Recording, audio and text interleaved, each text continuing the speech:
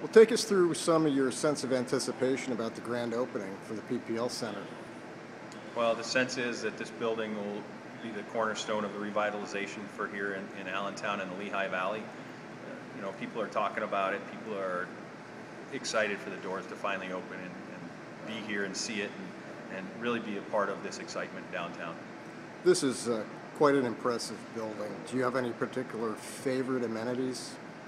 Well, I think that, coming from an older building where we were before and being part of that process for 5 years and coming here, really there's a lot of amenities. I think the ice suites, the underground ice suites where people will be able to go, they're behind the scene and then come out and be right front row.